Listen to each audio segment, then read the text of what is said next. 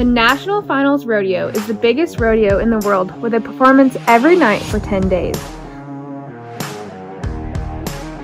Only the top 15 competitors in each event can compete.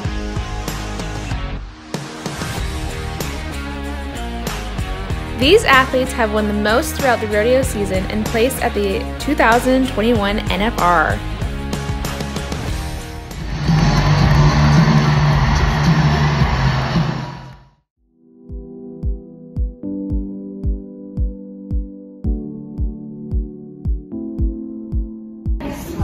I'm Josh Frost, professional bull rider.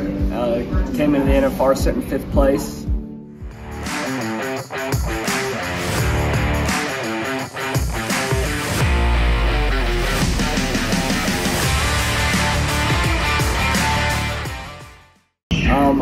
Kind of funny, I grew up wanting to be a bull rider. My dad used to ride bulls, and so as a kid I remember seeing pictures of him, and that's all I've ever wanted to do is ride bulls. I had a lot of support, come from a rodeo family, and like I said, it was cool knowing my dad rode bulls, and a lot of family legacy. My second cousin's Lane Frost, he was a world champion, and my grandpa rode bucking horses, and like I said, I have brothers, and so we just grew up riding together, and it's just a lot of family support.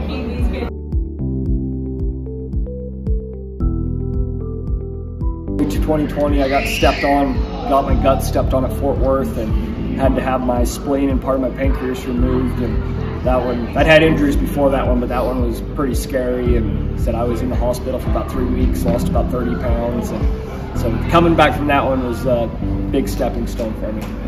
Like, this is the dream, you know, you grow up knowing with the sport of rodeo, you know, the NFR, you wait all year for it, and this is what you visualize from the time you know what bull riding is riding bulls in the yellow bucking chutes. Highest score was this year. Actually, it was the bucking bull of the year, and he bucked me off earlier in the year at Belfouche, and I drew him again at Lawton and rode him there for 92 points and won the rodeo.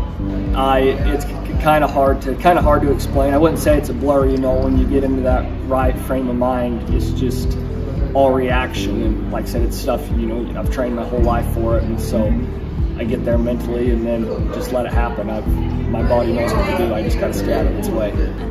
Just, there's nothing like it, you know, there's not very many sports out there that you literally, we said we worked for 8 seconds, and you know, I've drove 12 hours and got bucked off, and other times you drive 12 hours and you stay on for 8 seconds and win first place, and it's just from the time I started riding calves, started out, and I think I won my first or second rodeo, and once you get a taste of the win, and it's hard to stop.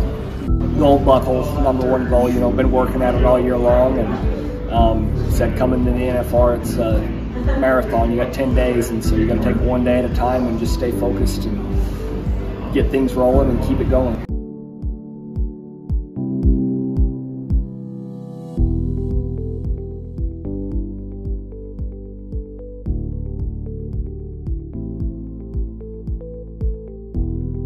There's 3 rough stock events in rodeo, and the one that I participate in is bareback riding.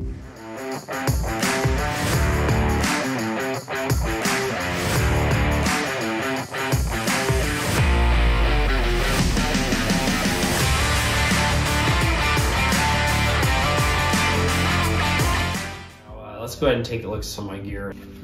So the most critical piece of bareback riding equipment is your bareback rigging, and as opposed to a saddle bronc saddle, in the saddle bronc riding, which is the other horse riding event, they use a saddle and it has stirrups, and they use a hack rein for their anchor point. Now the bareback riding uses a bareback rigging, and it's basically a glorified handle. There's a little bit of modern technology, but for the most part it's just a handle. So this is made out of rawhide and leather, and all this shelf that I put in here is custom. I've done a lot of the adjustments to this myself to make it fit for me, and the fit up of your rigging is really important. So the second piece of critical bareback riding gear is your glove, and a bareback rigging glove or bareback riding glove is really important because it does 2 main jobs. It protects your hand, but it also keeps you in the bareback rigging. It's hand stitched. It's made to fit my hand really well, and it has some specific attributes that help it stay in the bareback rigging.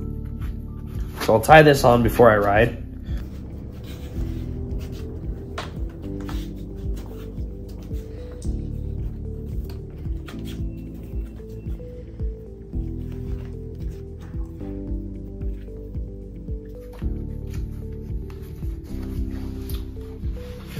Now, when I put this glove in my rigging, it'll fit really tightly, and it kind of locks in there while my hand is closed, which helps me to keep my hand in the rigging.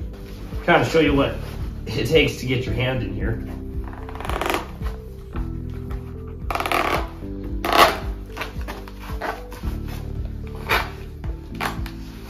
And that's what makes bareback riding a lot different than the other events. Is at this point, when you're in the chutes and you've cracked your hand around, you're committed to making a ride.